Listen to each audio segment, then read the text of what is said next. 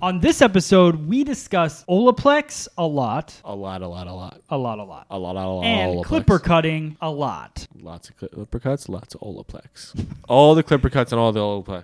Here we go. 7, 6, 5, 4, 3, 1.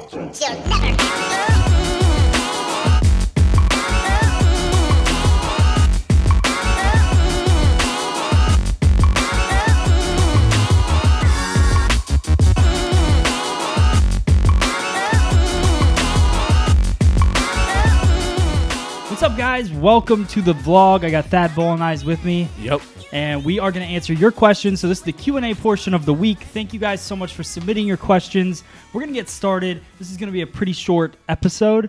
But very informative. Yes, right. You don't even know the questions. Yeah, but I know it's going to be very informative. You just okay, cool. All right, so I have faith, Matt. all these questions came from Instagram, so thank you guys for submitting those. All right, so the first question is from Claire McFarlane Hair on Instagram. She says, do you have any plans to do some international trade shows and education, like in New Zealand or Hair Expo in Australia? Time to be very informative and say yes. Yeah, bucket list. It's definitely on my bucket list. I would like to definitely go to Australia, definitely go to New Zealand. New Zealand during the warm if anybody's season. in charge of those shows, let's make that happen. And let's have it happen during the warm season, because I do hear that New Zealand can get a little cold. Yeah. I don't know like a whole lot about New Zealand, except for that it's supposed to be the more awesome version of Australia, because nothing there wants to kill you. Like what? Like sharks? Australia has all of the world's most dangerous things: sharks, spiders, snakes, like you name it, and they're all on the endangered list, so you're not allowed to kill them. You have to call an exterminator. I'm sorry, that's self-defense. Are you okay?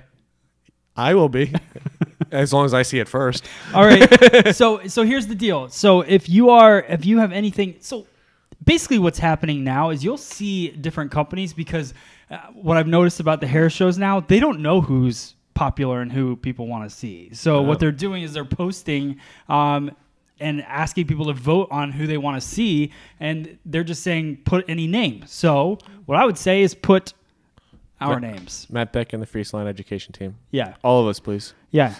Start submitting that, and you'll see us in quite a few different places. The reason you don't really is because, well, we're at shows, but just the U.S. shows. So definitely start talking about it, and people will start bringing us there. See, all right. First question, very informative. Very informative. Stylist Medalia, I'm going to say. How does CONTINUUM, which I don't know how to pronounce that either, compare to OLAPLEX?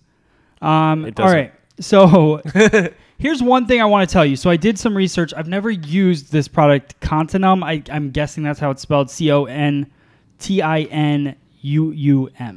I have really no idea. CONTINUUM. Yeah. So I know Jen Atkin supports this.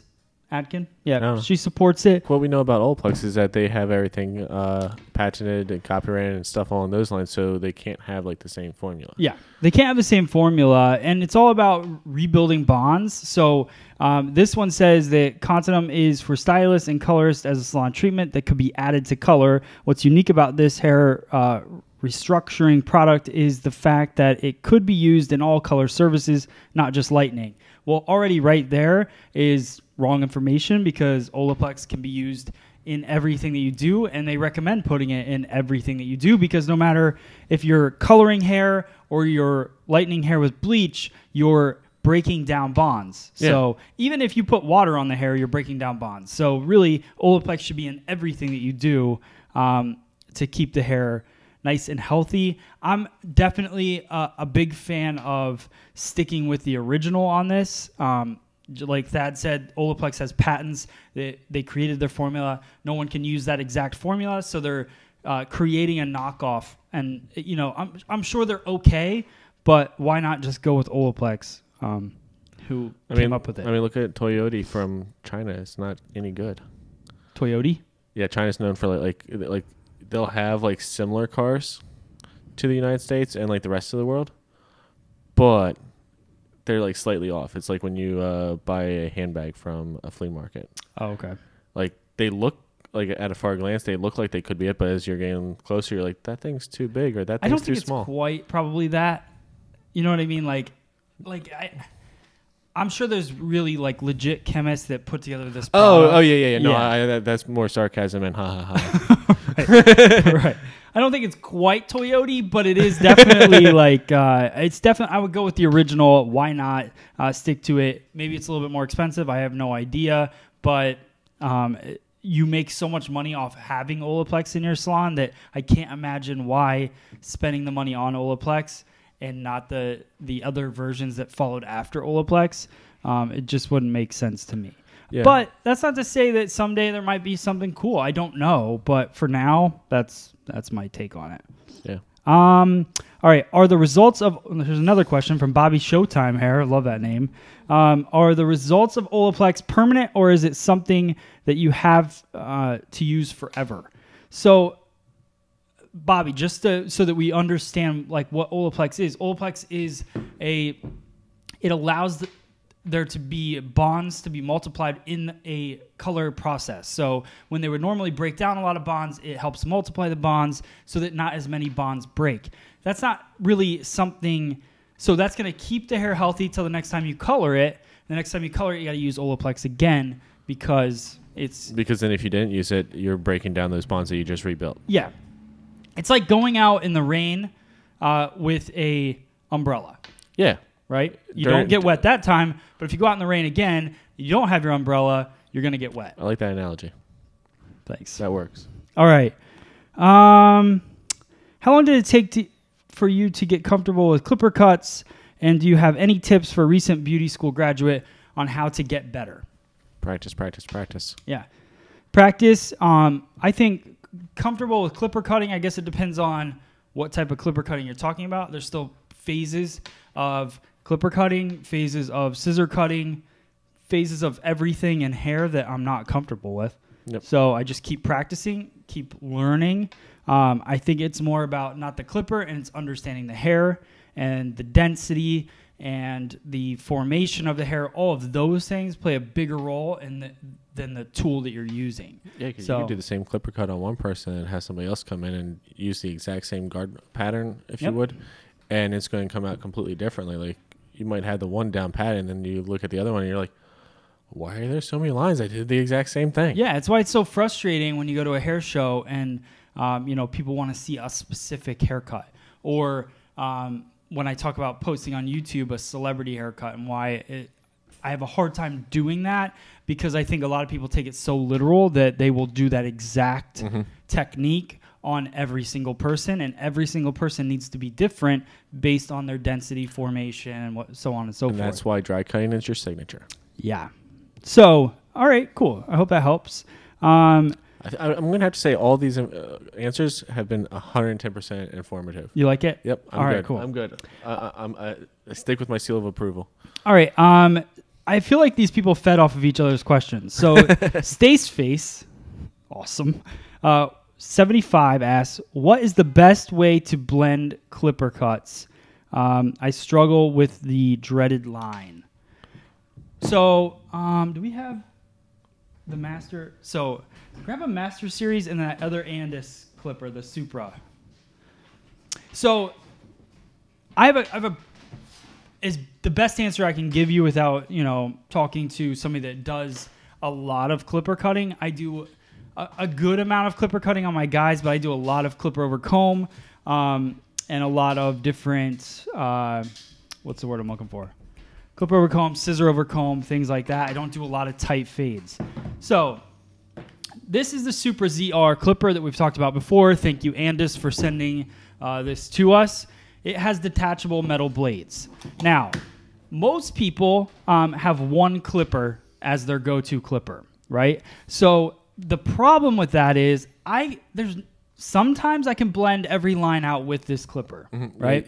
With those ones, you really have to have your rock and roll down. Yeah, so you have to almost be able to clipper cut and lift off of the head and have a steady hand. It's very difficult with the metal blades because there's such a jump in each level, each step. So you need to have one of these, the detachable blades, if you want, because we like it for the power and all of that.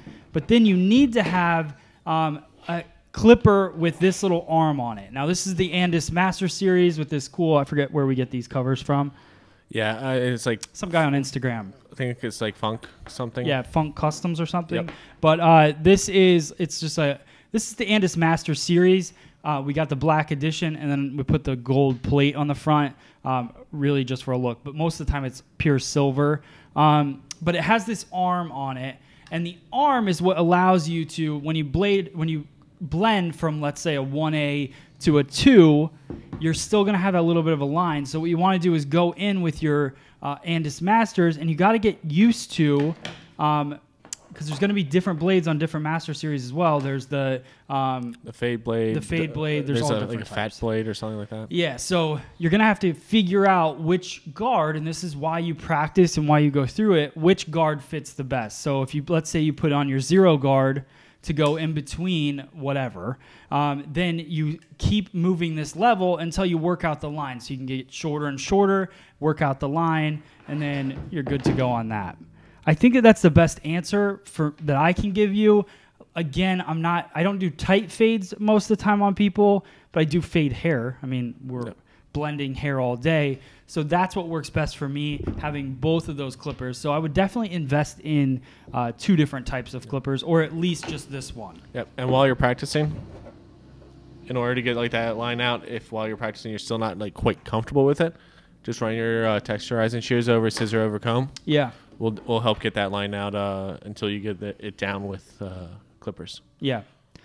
I totally agree with you, but I challenge everyone to, because this is a way to hide it. Oh, absolutely. Right. That's why I say like Yeah. while you're practicing. Yeah, while you're practicing. This is a good way to do it, but I think a lot of people jump to this very quick, and then they end up taking out too much of the density and not actually creating a nice blended line. Yep. So just this is a good finishing product for removing a little bit of density, maybe on that where you leave that graduation when you're blending the hair. So at that heaviest point, just soften the edge with it. So yeah, this is a great tool. All of these are great tools. Definitely, if I had to pick one on the table, it would be this. Either the Master Series or any clipper that has this lever on it, so you can go shorter to long.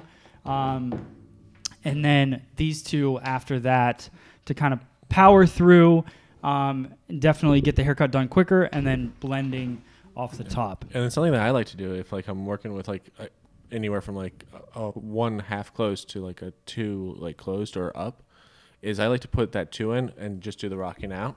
Okay. And then just do scissor over comb to like fade out the rest, just like with my shears, like, and just like fade like up the rest. Nice. Instead of like pulling out like 3 or 4 different guards. Okay. You can only go so tight with that because you have the comb in between. Right. But if Cool. you're comfortable with scissor over comb and you're trying to get into the clipper world, that would be my best bet. Nice. Or that's what worked best for me. All right, and I want to give a shout out to Dahlia Cantrell, who says, it's not a question, but I'd like to take a moment to say thank you for the Matt Beck Show. The girls and I watch it every day and binge watch to catch up if we miss some. So it helps them stay on track, keep motivated, and it's definitely good for slower days in the salon. Perfect. Thanks. Thanks for watching it at that point, because that's what I believe is the best thing to do when you're not busy in the salon, is to study and learn from other people. So good job. Chrissy Aveda says, how to transition from clipper attachments to doing clipper over comb. I don't think that that's a big deal. Like, so let's say you're starting off with a 0, and then you just switch to clipper over comb. I'm not sure how I can help with that. I don't do a whole lot of clipper over comb. I do a lot of clipper over comb, and sometimes my entire haircut is clipper over comb. So, what I do when I do clipper over comb is I pick the highest guard. So let's say usually it's like a 3 3/4 for the guys that I do. That's actually almost kind of short for them. And then I'll go through and I'll blast through the head, get it up to where I want it. And then I'll go through around the edges and clipper over comb just to take it a little bit tighter. Then I'll go trimmer over comb, take it a little bit tighter than that, right around the edge, and then my haircut's done. And a lot of my guys come in every 2 weeks, so and just like yours. So because they come in every 2 weeks, it's such a quick, easy haircut to do. All right. I think we got one more question. Trixie and the World asked, how do you cut and shatter triangular bob on a guest with heavy density and hair that's wavy to curly and frizzy? I feel like there's like a lot of issues going on there. Yeah. So that's a tough head to cut. Let's say they have heavy density, right? And you want to shatter it. Biggest thing for me is the undercut or cutting concave layers on top of longer layers on the top. So let's just say, for instance, wish I had my bald mannequin head, but let's say, for instance, we want to go underneath the hair. So take out the entire parietal ridge back to the crown, underneath low crown, so that you're taking out that entire top section. Then underneath, you either undercut it or cut shorter layers right at that, right at the line at the parietal ridge and in the back underneath the crown, or cut concave layers so you preserve the length in the back, but you collapse the interior and allow those longer layers on the top to fall over, which will give you that shattered look. The fact that the hair is frizzy, that has everything to do with styling, not cutting. So, and if it's wavy and curly, I definitely think I would still stick to that technique because it's going to give you that shattered kind of open curl feel. Absolutely. But just with the frizziness, that's a styling thing. You got to coach them and teach them how to style the hair. Yeah, they either need to round brush it, use hot tools, something. Right. All right, cool. I think that's it. Do you have anything? Not unless if you can tell me when Rock Allegiance goes on sale. I have no idea. I need the time, not the date. All right, cool. So I hope that this show helped you guys. Definitely some cool questions. If you have more questions or anything, you can post them in the comments below. We'll definitely get them there. Or hashtag #TheMattBeckShow on Instagram and Twitter and ask your question that way. Post a fun picture. You can also submit questions, video questions if you want through Facebook or something. However you want to do it, just send us the questions and we'll get them answered for you.